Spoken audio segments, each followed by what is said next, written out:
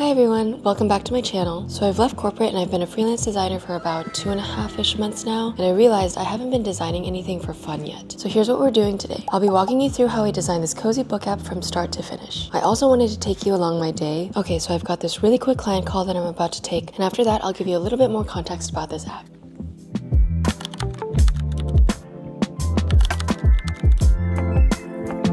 Just finished the client call and I wanted to give you a quick backstory for the app. So my friend Arusha and I like to recommend books to each other. We have similar tastes in books, but we always end up reading them at different times. So we were talking about it and we wanted a better, more aesthetic, more personalized experience when recommending books to each other. And Arusha's also a software engineer, so I thought this would be a really cool side project for us to work on. And that's where this idea started. So I decided on the name Kuma for the book app, and it's one of Luna's very, very many nicknames that we have for her. I originally had a document with a bunch of book-related names that I have for the app, but I decided on Kuma just because it's more fun and it's more personal and I have a special meaning behind it. And Kuma also means bear in Japanese, and bears, like teddy bears, are super cozy. Reading is another one of my favorite hobbies, so I had a lot of fun designing this app since it's something that I'm interested in and it's fixing a real-life problem that I'm actually facing. So this whole process of designing took about 2-ish weeks from concept to prototype, since it was a way for me to practice getting back into design after 6 years of software engineering. I figured it would be a great way to see what new resources were out there, how the tools have improved,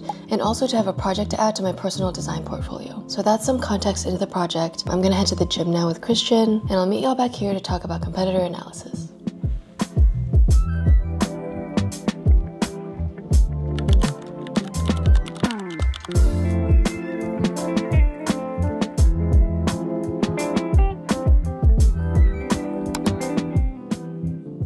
Alright, so this is usually the first step that I like to take when I'm working on a new product or a new feature, and that is competitor analysis. I think this is very, very important to see what's on the market, see what's there, what's not there, how you can fill in the gaps, and let me just show you how I go through this process. Okay, so as you can see here, the first thing I like to do is write down a list of features that I want my app to have. This is just like a dream app, so I just write down everything that I can think of. This will be kind of a brain dump for me for this app. Then I do a lot of competitor research. It's usually best to have like 2 to 3 apps for you to research so that you don't overwhelm yourself, but I chose around 5 apps to research because I just really wanted to get into it. I don't really recommend doing 5 apps because again, you can overwhelm yourself and there might be too many features that you're thinking about. The main point of this is to see what's out there on the market already, see what the apps are very, very good at, see what the apps don't have, and see if there are any gaps that I can fill in the market as well. As you can see here, the main competitors I chose were Tome, Goodreads, StoryGraph, Fable, and Oku. Also, all of these notes I compiled through the App Store, and these are just some notes that I made for myself. I just wanted to use these apps a little bit to get more experience with them, see how their UX was, and see what their key features were. Here are some screenshots that I took. I'm pretty sure these are all from the App Store as well. And I basically took a screenshot of all of this and consolidated it in my Figma because I really like it when everything is in one place. So yeah, these are the competitor screenshots. After all of the competitor research and looking at all the features that I want to include in my dream book app, I start figuring out the actual features that I want, and then after that I figure out the MVP features that are more feasible. I'm sure as we engineer this out and code this out, the MVP feature list will be even smaller, but as a first prototype I just wanted to include a little bit more. This isn't really the neatest way for me to organize everything, but I do like to see everything in one place in case I think of something in the future as I'm designing and I need to reference everything very quickly. So that's why you just see a bunch of text on this section. I promise it'll get more interesting later on. So now we're gonna head to a coffee shop and we'll see if we can film in there, but I'll be talking about wireframing next.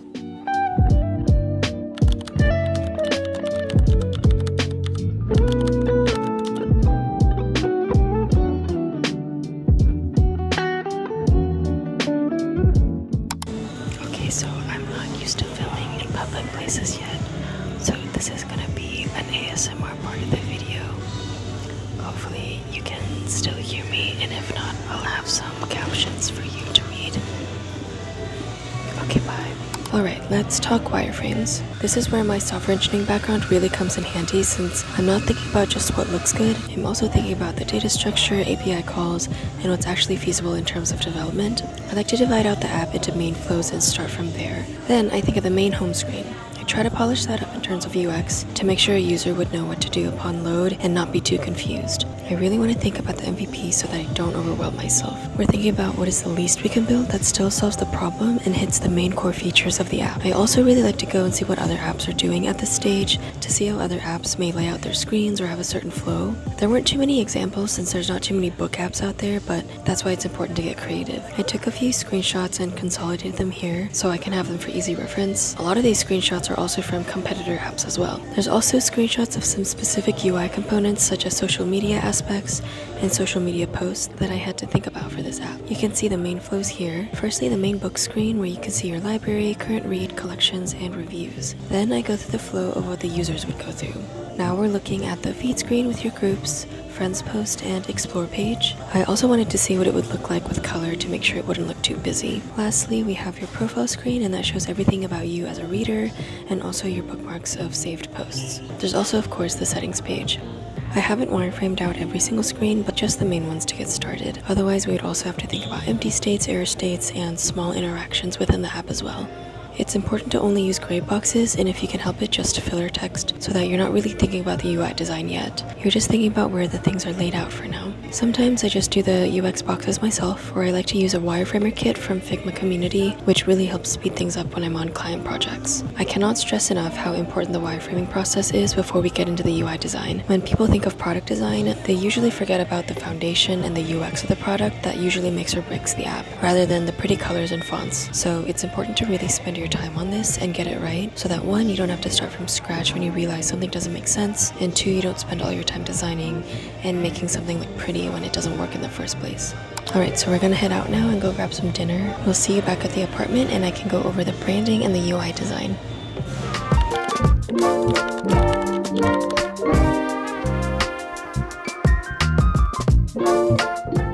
Alright, we're almost there, so let's make this pretty. So first I wanted to start with some branding. I like to create a lot of mood boards, so the first one I made was just the vibe of the app. I went on Pinterest and went down a rabbit hole of some cozy book nook scenery and things that would make me feel calm, naturey, and enjoyable to look at. I noticed that I was gravitating towards a lot of blues, greens, and yellows, and from there I went and grabbed some inspiration for branding. A bunch of this is from Canva, but also Pinterest, Dribble, Twitter, and some other random inspiration websites. I also went on Color Hunt to grab some color combinations that just look good to me, and then from there I refined and chose some good ones that would work really well with this book app. After I had a sense of the colors, I moved on to typography, and again I went on Canva to get some inspiration and found a bunch of different font options. I think I spent way too much time on this, but I was having a lot of fun, so that's okay. I started with the branding logo font, and then after that I moved on to the fonts that I would use inside the app, such as the display font and then the normal text font. As you can see here, there's a bunch of options that I was looking at. There's serif and non-serif and some handwriting fonts. These are the fonts for the actual app. Over here, I was finalizing the logo of the app. I had a couple options here and I went with this one. I asked Christian what he thought about it and he said the K looked like a T, so then I changed the K a little bit to look more like a K. Here are the final options. These are just some color options. It's super subtle, but the background of these logos are a different white cream color, so I was experimenting with that there. Here you can see all of the different display font options. I was trying a bunch of them out just on the wireframes, and these are the display font options that I was trying to go through. Same thing here for the interface font options. I wanted something more readable, but I also wanted something that matched the vibe of the app, and I ultimately went with Mulish. Here you can see I created some more mood boards for the color and the UI of the app. Here's the colors,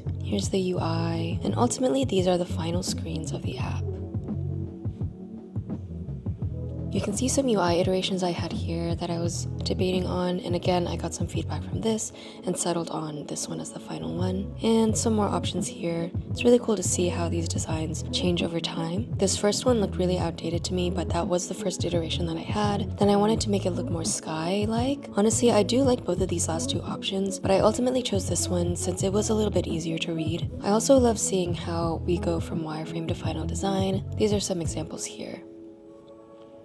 I also love creating components when I make my screens so that I don't have to do quadrillion times the work when I have to go change one small component. And I also like to create a typography and color library in my Figma so that I can quickly refer to it and then make sure everything is consistent. This is something that I learned in corporate and I'm really grateful for that. I also did a little bit of explorations on ChatGPT. I wanted to see what the Kuma logo would look like 3D, and I wanted to see some book options as well. There's also a couple cute bear illustrations that I wanted to try out. Full disclaimer, these are just explorations. I also don't really condone condone the use of ChatGPT to kind of steal other artists' work because I love creating art myself, but it is a good place for me to see what's possible and have some starting options for my app. So all in all, here is the final branding look and some of the final screens that I really like. Again, this is like my favorite part of the design, obviously, because there's so much that goes into it. You really get to flex your creativity skills while also making sure that the product is usable and user-friendly and enjoyable to use. If I zoom out, this is what my Figma looks like before I go in and organize everything. It can get pretty chaotic at times, but whenever I'm in the middle of it, I like to keep going so that I don't lose the flow. So this is where it's at right now. So I'm gonna go change into some comfy clothes now so I can show you the final prototype and some final thoughts next.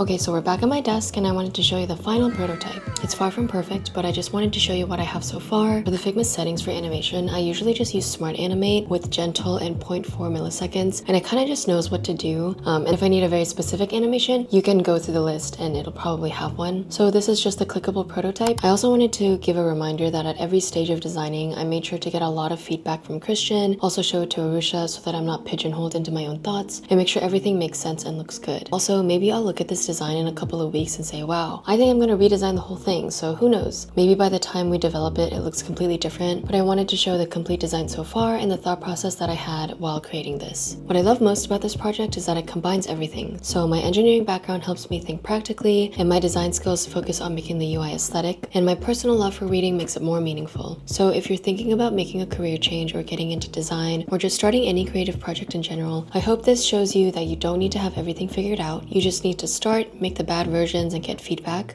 and iterate. And most importantly, enjoy the process because it's all about learning and improving at this point. If you've made it this far, thank you so much for joining me and watching my entire process. I finished my case study on this for my portfolio, so feel free to check that out if you want more details. And hopefully you learned something new or saw a new resource. Let me know in the comments if you have any more resources I can check out, or if how your process might differ from mine and how I can improve my process, because I'm always looking for ways to improve. Also, let me know if you like this kind of content. I'm still trying to figure out where I want to take this channel and figuring out what I want to share, so let me know what you want to see, and I'll see you guys in the next one.